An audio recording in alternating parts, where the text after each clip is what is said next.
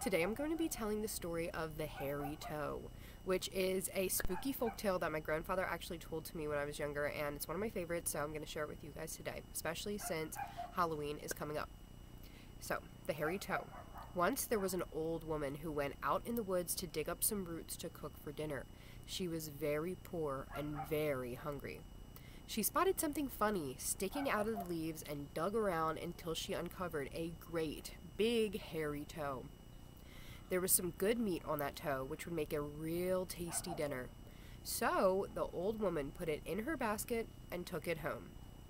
When she got back to her cottage, the old woman boiled up a kettle full of hairy toe soup, which she ate for dinner that night, and planned to eat for dinner for several nights in a row. It was the best meal she'd had in weeks. The old woman went to bed that night with a full stomach and a big smile. Along about midnight, a cold wind started blowing in the tops of the trees around the old woman's house. A large black cloud crept over the moon from the woods. A hollow voice rumbled, "Hairy Toe, Hairy Toe, I want my hairy toe." Inside the house, the old woman stirred uneasily in her bed and nervously pulled the covers up over her ears. From the woods, there came a stomp, stomp, stomping noise as the wind whistled and jerked at the treetops. In the clearing at the edge of the forest, a hollow voice said, "Hairy Toe, Hairy Toe, I want my hairy toe." Inside the house, the old woman shuddered and turned over in her sleep.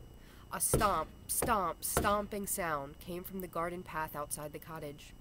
The night creatures shivered in their burrows as a hollow voice howled, "Hairy Toe, Hairy Toe, I want my hairy toe."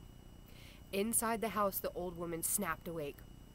Her whole body shook with fright as she listened to the angry howling in her garden. Jumping out of bed, she ran to the door and barred it. Once the cottage was secure, she lay back down to sleep.